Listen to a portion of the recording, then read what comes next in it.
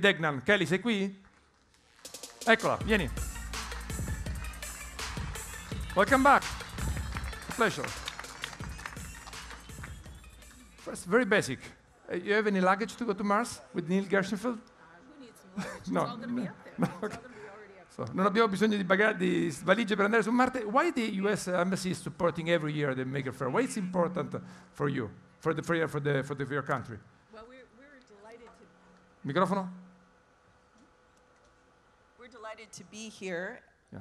Every year. It just gets bigger and better. This is the 4th year we've been here to support and participate in the Maker Faire because we think this is where the good ideas happen. This is where new apps come out. This is where new startups originate. This is where the energy for creativity is born and leads to progress that changes the way we live. In the latest issue of Wired Magazine, nell'ultimo numero di Wired Magazine negli Stati Uniti appena uscito, c'è un direttore molto particolare. There is a very special editor-in-chief, visiting editor, Barack Obama.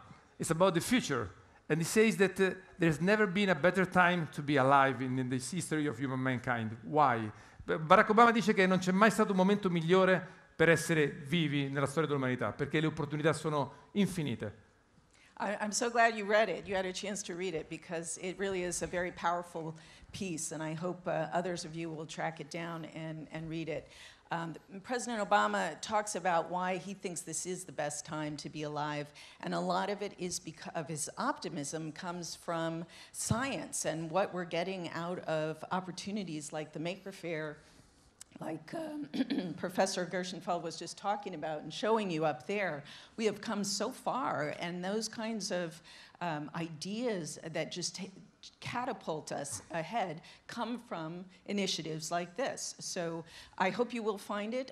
As he says in there, science is the way we can unleash the power of all of us, for all of us.